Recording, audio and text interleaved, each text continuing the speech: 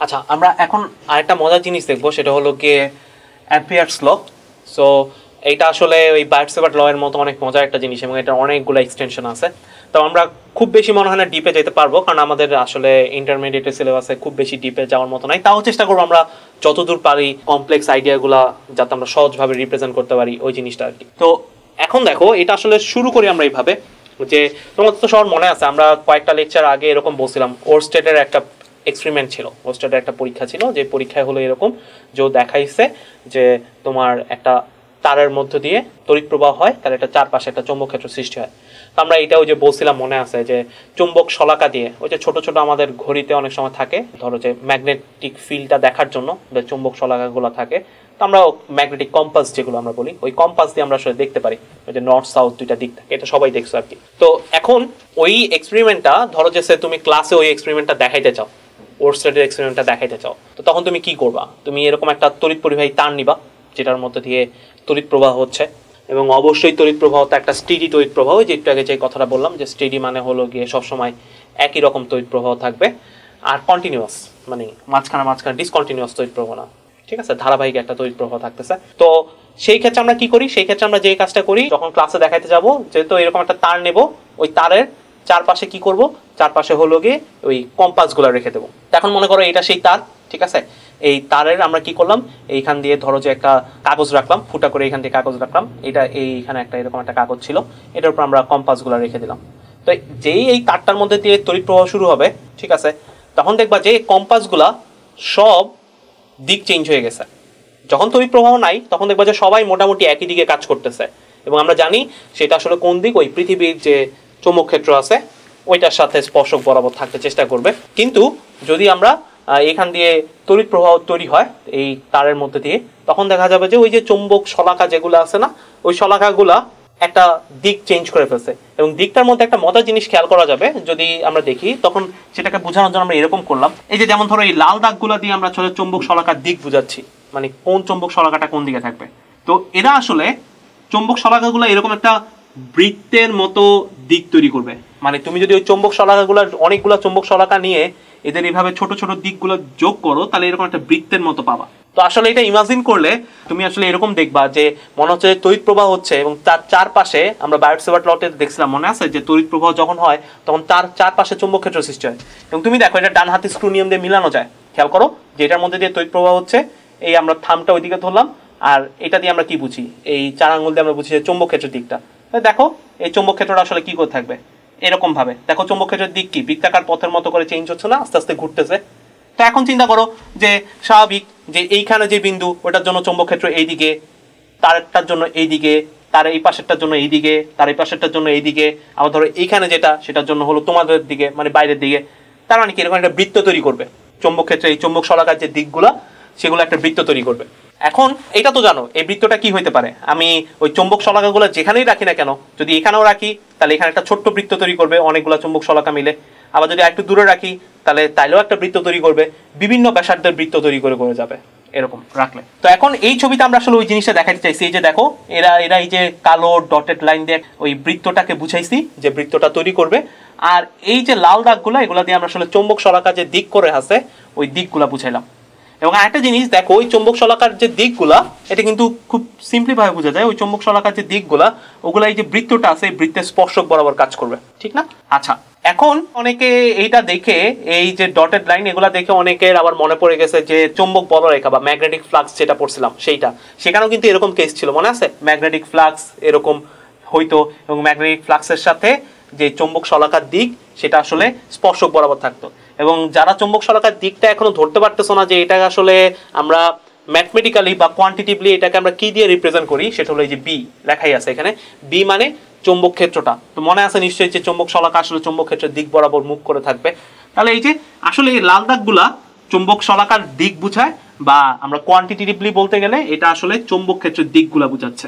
তাহলে আমরা কি পাইলাম যে এরকম একটা বৃত্তাকার পথ এবং সেই বৃত্তাকার বা সার্কুলার পাথ, এই বৃত্তাকার পাথের সাথে এই যে তোমার চৌম্বক ক্ষেত্রের দিকগুলো এগুলো সব স্পর্শক বরাবর এইভাবে কাজ করবে। এবং এইটাকে তুমি বলতে পারো যে হ্যাঁ এটা আসলে একটা চৌম্বক বলরেখার মতো, এই যে ভিতর যে ডটেড লাইন এটাকে চৌম্বক বলরেখার মতো কাজ করতে পারো।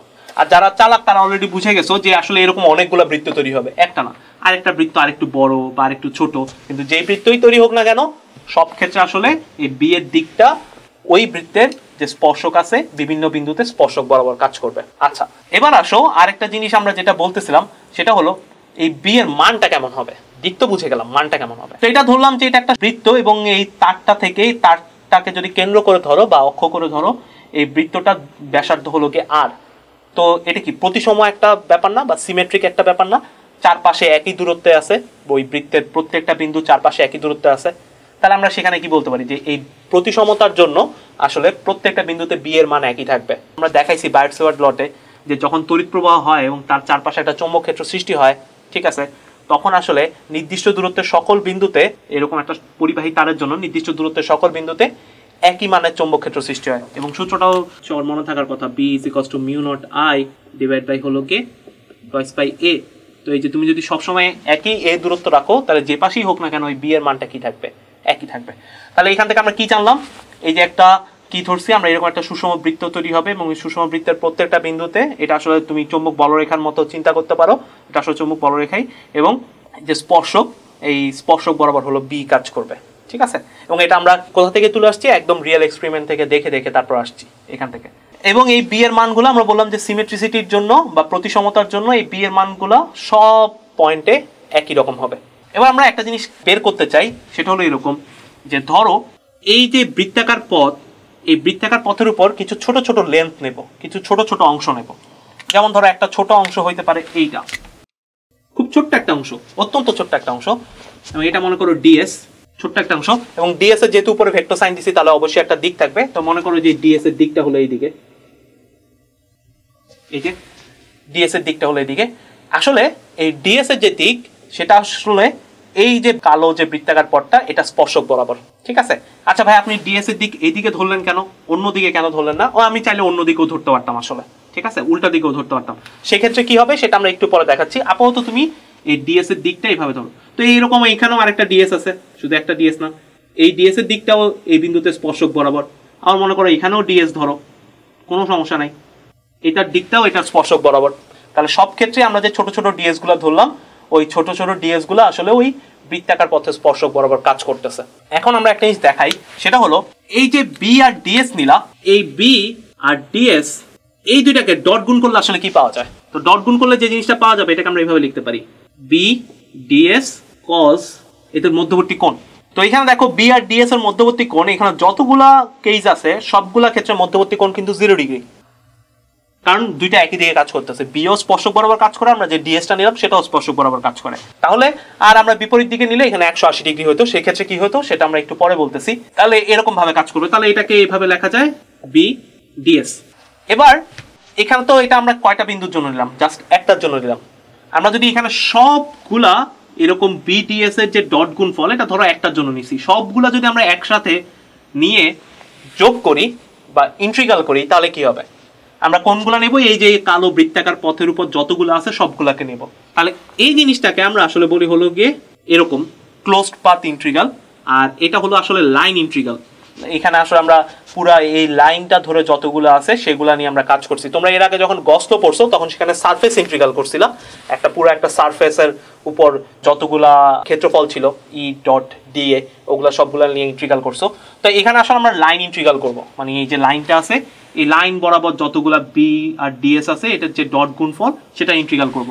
সো এটা তো জানো এটা ক্লোজড লুপ বোঝায়। ক্লোজড লুপ মানে কি একদম মানে একটা ক্লোজড পাথ, যেখান থেকে শুরু হয়েছে ঘুরে ফিরে আসে সেখানেই কি হবে শেষ হবে। তো আমরা যদি এটার ইন্টিগ্রাল নেই তাহলে এরকম দাঁড়াবে, এবং এর পরের লাইনকে আমরা এইভাবে লিখতে পারি, যেহেতু বি ডট ডিএস আসলে এই বি ডিএস এর সমান তাহলে আমরা এটাকে এইভাবে লিখতে পারি বি ডিএস, ঠিক আছে। এটা থেকে এটা আমরা ইজিলি লিখতে পারি। একটা মজার জিনিস দেখো, আমরা কি বলে আসছিলাম এই বিটা আসলে কনস্ট্যান্ট। ওই যে সিমেট্রির জন্য বললাম যে প্রত্যেকটা বিন্দুতে আসলে বি একই মানের কাজ করবে, এখানে তো আর দিক নেই বি এর, এখানে শুধু মানটা, সো একই মানের কাজ করবে। তাহলে আমরা এটাকে এইভাবে লিখতে পারি বি ডিএস এরকম ভাবে। এখন একটা মজার জিনিস দেখো, এই যে ডিএস আসলে কি ছিল? এই যে কালো যে বৃত্তাকার পথ, এই কালো বৃত্তাকার পথের উপর ছোট্ট একটা অংশ, আর তুমি এটা দিয়ে কি করছো, লাইন ইন্টিগ্রাল করছো। লাইন ইন্টিগ্রাল এটা আসলে আমরা এখানে একটু লিখে দেই যে এই জিনিসটা আসলে লাইন ইন্টিগ্রাল বোঝায়। এখানে আসলে আমরা লাইন ইন্টিগ্রাল নিচ্ছি, আর এটা দিয়ে ক্লোজ লুপ বোঝাচ্ছে। সো এখানে আসলে আমরা লাইন ইন্টিগ্রাল নিলাম। তো এখন এই যে লাইন ইন্টিগ্রাল নিলাম, তো এই যে এই লাইনের উপর, এই যে কালো বৃত্তাকার পথের উপর যতগুলো ডিএস আছে সবগুলো যদি আমরা যোগ করি, তাহলে আসলে আমরা এই যে বৃত্তের পরিধিটা পেয়ে যাব, ঠিক না? এরকম ছোট ছোট যতগুলো ডিএস আছে সবগুলো যদি আমরা একটা পর একটা জোড়া লাগায় যাই, তাহলে এইভাবে জোড়া লাগাইতে লাগাইতে আমরা আসলে কি পেয়ে যাব, পুরো বৃত্তের পরিধিটা। তাহলে এর পরের লাইনে আমি আসলে এরকম লিখতে পারি, বি আর ডিএস এর পরিবর্তে লিখতে পারি এই বৃত্তের ব্যাসার্ধ কত, আর, তাহলে পরিধি হবে টুয়াইস পাই আর। সো এটা হলো গিয়ে এই যে আমরা লাইন ইন্টিগ্রাল করলাম, ওর এইখান থেকে এই জিনিসটা পেয়ে গেছি। এখন আসলে এই বি এর মানটা নিয়ে কাজ করি। তো বি এর মান আমরা আসলে এই সূত্রটা দিয়ে বের করতে পারি, একটু আগে বলতেছিলাম। তাহলে এই ক্ষেত্রে কি হবে, বি এর মান তো সব ক্ষেত্রে সমান, তাহলে আমরা এটা কিভাবে লিখতে পারি, mu not I divide by twice পাই, সব বিন্দুগুলো কত দূরত্বে আছে, আর দূরত্বে আছে, টুয়াইস পাই আর, আর এখানেও টুয়াইস পাই আর, কাটাকাটি গেলে এখান থেকে কি আসতেছে, মিউ নট আই। তাহলে এখন একটা জিনিস খেয়াল করো যে আমরা আসলে যে জিনিসটা পাইলাম, যে এই টোটাল জিনিসটাকে আমরা যদি একবারে লিখি তাহলে আসলে এরকম দাঁড়াবে যে এটাকে এইভাবে যদি লিখি is equals to mu not I. So এটা হলো আমাদের টোটাল সামারিটা। এবং প্রথম আমরা একটা একটা করে এইখানে একটু ডিপ এক্সপ্লেনেশনে যাব। প্রথম এক্সপ্লেনেশন যেটা, সেটা হলো গিয়ে যে তুমি এখানে খেয়াল করো যে এই বি ডট ডিএস এর আমরা আসলে একটা বৃত্তাকার পথ বরাবর লাইন ইন্টিগ্রাল নিছি, এবং সেটার রেজাল্ট আছে মিউ নট আই, যেখানে মিউ নট হলো গিয়ে প্রবেশ্যতা বা পারমিয়াবিলিটি, এটা আমরা সবাই জানি। আর আই জিনিসটা কি, আই জিনিসটা হলো তুমি যে এখানে একটা বদ্ধপথ কল্পনা করছো না, ঠিক আছে, এই যে একটা বদ্ধপথ, এই যে বৃত্তাকার বদ্ধপথ, এই বদ্ধপথের ভিতর দিয়ে যে কোনো পৃষ্ঠের মধ্যে দিয়ে অতিক্রান্ত তড়িৎ প্রবাহ, ঠিক আছে, এবং অবশ্যই তড়িৎ প্রবাহটা কন্টিনিউয়াস হইতে হবে এবং স্টেডি হইতে হবে। এবং দেখো এই তড়িৎ প্রবাহটা অবশ্যই একটা প্রভাব আছে এই চৌম্বক ক্ষেত্র সৃষ্টি করতে। আচ্ছা ভাইয়া, এখানে যদি এরকম থাকতো, এই দুইটা আই থাকতো, আরেকটা আই পাশে আরেকটা আই, তখন কি আমি এখানে টুয়াইস আই দিতাম? হ্যাঁ, অবশ্যই তুমি টুয়াইস আই দিতা তখন, কারণ তখন তোমার দুইটা আই তখন তোমার এই চৌম্বক ক্ষেত্রটা সৃষ্টিতে প্রভাব ফেলতেছে। তার মানে আমি আরেকবার বলি যে আই জিনিসটা কি, আই জিনিসটা হলো এই যে তুমি একটা বদ্ধপথ কল্পনা করছো, এখানে যদিও প্রথমে আমরা বৃত্তাকার বদ্ধপথ কল্পনা করছি, এই যে বদ্ধপথ কল্পনা করছো, এই বদ্ধপথের মধ্য দিয়ে বা ভিতর দিয়ে যেই কোনো সারফেসের মধ্য দিয়ে যখন যে তড়িৎ প্রবাহটা হবে, সেই তড়িৎ প্রবাহটাই হবে আই। আচ্ছা, এখন অনেকের মনে আরেকটা কোশ্চেন আসতেছে, সেই কোশ্চেনটা হলো এরকম, আচ্ছা যদি এরকম হয়তো একটা আই উপরের দিকে আরেকটা আই ভিতরের দিকে, দ্যাটস আ গুড কোশ্চেন, যে আসলে কি হইতো যদি দুইটা আই সমান হয়, তার টোটাল মিলে এখানে 0 হয়ে যাবে যদি দুইটা বিপরীত দিকে কাজ করে।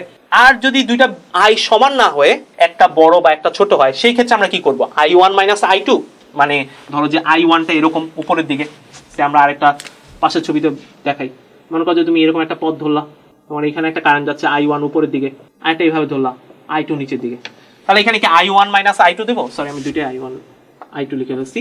তো মনে করো যে i1 আর i2 দুইটা বিপরীত দিকে কাজ করতেছে, তাহলে কি আমরা i1 মাইনাস i2 দেবো না i2 মাইনাস i1 দেবো? তো মাইনাস দেবো, এটা শিওর, কিন্তু কোনটা দেবো সেই ক্ষেত্রে আমরা আসলে এটা বুঝি এইভাবে, ডান হাতে স্ক্রু নিয়ম দিয়ে বুঝি। এই যে তুমি যে ডিএস ধরলা, এই ডিএসটা কোন দিকে ধরতেছো সেটার উপর ডিপেন্ড করে। এই বদ্ধপথে যে ডিএসটা ধরছো সেটা মনে করো এইভাবে ধরছো, আর কি এরকম ভাবে ধরছো। তাহলে এই ডিএসটা যদি এইভাবে ধরো, এই যে এখানে একটা সারফেস বা একটা তল তৈরি হয়েছে না, এই যে বৃত্তাকার একটা তল, এই যে এই তারের চারপাশে একটা বৃত্ত ধরছো, এইখানে একটা তল তৈরি হয়েছে না, এবং যে ডিএস গুলা, সেই ডিএস গুলা যদি এইভাবে ঘুরতে থাকে, তাহলে এটা হলো তলের বাইরের দিক, ঠিক আছে। আবারও বলতেছি যে এখানে যে ডিএসটা ধরছো, এখানে এরকম একটা তল তৈরি হয়েছিল, এরকম একটা বৃত্তাকার পথ, তারপর এটাকে তুমি একটা তল কল্পনা করতে পারো, বা তোমার ধরো যে এই যে ডিএস এর দিকটা তুমি যদি এইদিকে ধরো, ঠিক আছে, তাহলে এইভাবে যদি আমরা ডান হাতি স্ক্রু নিয়ে বুঝাই, তাহলে এই যে আমার থাম বা বৃদ্ধাঙ্গুলের দিকটা, সেটা যেদিকে নির্দেশ করবে সেটা হবে সারফেসের বাইরের দিক। এবং একটা মজার জিনিস দেখো, আমরা যখন এটা ধরছিলাম তখন এই ক্ষেত্রে এই ডিএস কিন্তু এমন ভাবে ধরছিলাম যাতে এই আই যেদিকে সেটা যাতে সারফেসের বাইরের দিকে হয়। খেয়াল করে দেখো, আই কোন দিকে ছিল, আই উপরের দিকে, এবং তুমি ডিএস গুলো ধরছো কিভাবে, ডিএস গুলো ধরছো এরকম ভাবে, ঠিক আছে। তাহলে আই উপরের দিকে আর ডিএস গুলো সব এইভাবে এইভাবে ঘুরতেছে, এরকম ভাবে ঘুরতেছে। তাহলে হিসাব অনুযায়ী ডান হাতি স্ক্রু নিয়ম অনুযায়ী এটা আসলে কোনটার দিক নির্দেশ করবে, আমি যদি এই আঙুলগুলোকে ডিএস এর দিকে বসাই, এটা আসলে সারফেসের বাইরের দিকটা নির্দেশ করবে। তাহলে আই যেদিকে, ডিএসও সেই দিকে, সারফেসের বাইরের দিকে। তো সেই ক্ষেত্রে যখন আই এর দিক সারফেসের বাইরের দিকে হবে তখন সেই আইটাকে ধরবো আমরা পজিটিভ। তাহলে এখানে খেয়াল করো, এখানে হলো এই যে সারফেসের যে দিকটা বা পৃষ্ঠের যে দিকটা সেটা হলো বাইরের দিকে, এটা হলো পৃষ্ঠের বাইরের দিক। আমরা এইভাবে দেখাই দিই, এটা হলো আউটওয়ার্ড বা বাইরের দিকে, আর এইটা যেটা সেটাকে আমরা বললাম ইনওয়ার্ড বা ভিতরের দিকে। ঠিক আছে, সো ডিএস যেহেতু এইদিকে তাহলে এটা পৃষ্ঠের বাইরের দিকে আউটওয়ার্ড, এবং I1 হলো আউটওয়ার্ডে, তাই আমরা I1 কে ধরবো হলো পজিটিভ, অ্যান্ড I2 হলো ইনওয়ার্ডে। ঠিক আছে, মানে ভিতরের দিকে I2 কে ধরবো হলো আমরা নেগেটিভ। ঠিক আছে, তাহলে এখানে দেখো, এখানে আমরা আসলে কি করি, এই যে এটা দিয়েও দেখাই, এইখানে এই ডিএস হিসাব অনুযায়ী সারফেসের বাইরের দিক কোনটা, এই তারের জন্য এই ডিএস গুলো হলো এরকম ছোট ছোট ভাবে চারপাশে ঘুরতেছে, সারফেসের বাইরের দিক হলো উপরের দিকে, এবং আই এর দিকেও উপরের দিকে, সারফেসের বাইরের দিকেও উপরের দিকে। তার মানে আইটাকে আমরা কি ধরবো, পজিটিভ দিক। কিন্তু ওই যে আমি যেটা বলতেছিলাম, আচ্ছা ডিএস কে যদি আমি ঘুরায় ধরি তাহলে কি হবে, তাহলে ডিএস কে যদি ঘুরায় ধরি তাহলে একটু চিন্তা করো, ডিএসটা যদি এখন এইভাবে ঘুরতেছে, এইভাবে না ঘুরে ডিএসটা যদি এইভাবে ঘুরতো, এরকম ভাবে ঘুরতো, তাহলে দেখো ডানহাতি স্ক্রু নিয়ম অনুযায়ী এই নিচের দিকে যেটা হইতো সেটা হলো সারফেসের বাইরের দিক, কিন্তু তোমার যে কারেন্ট বা আই সেটা হলো কোন দিকে, উপরের দিকে। ঠিক আছে, তাহলে কি তোমার আই যেটা সেটা আই হলো গিয়ে সারফেসের বাইরের দিকের সাথে যাচ্ছে না, কারণ তোমার এখন সারফেসের বাইরের দিক হলো এই নিচের দিকটাতে, এবং আই হলো তার বিপরীত দিকে, তাহলে সেই ক্ষেত্রে এখানে একটা মাইনাস আসবে। আচ্ছা, এবার আমরা পুরো ক্যালকুলেশনে দেখি আসলে কি মাইনাস আসবে কিনা। দেখো, আমরা যদি ডিএস কে ঘুরাই দিতাম তাহলে আসলে এই জায়গাটা এরকম 180 ডিগ্রি হয়ে যেত। 180 ডিগ্রি যদি হইতো তাহলে এখানে একটা মাইনাস আসতো, আমরা ব্র্যাকেট দিয়ে বুঝাচ্ছি কি কি আসতো। তা তোমার যদি এখানে মাইনাস আসতো তাহলে তুমি এখানে খেয়াল করো, এই জায়গায় একটা মাইনাস থাকতো, এই জায়গায় একটা মাইনাস থাকতো, এখানেও একটা মাইনাস থাকতো, এখানেও একটা মাইনাস থাকতো, এবং ফাইনালি এই জায়গাটাতে একটা মাইনাস থাকতো, এবং যেটা আমরা একবার একটু আগে বলে আসছি যে এখানে আই এর সামনে একটা মাইনাস বসে যাবে। ঠিক আছে, সো তাহলে আমরা সামারি করলে যে জিনিসটা দাঁড়াচ্ছে যে এরকম একাধিক আই থাকলে বা একটা আই থাকলে সেটাকে প্লাস দেবো না মাইনাস দেবো সেটা আমরা কিভাবে বুঝবো, সেটা হলো সারফেসের দিক কোন দিকে।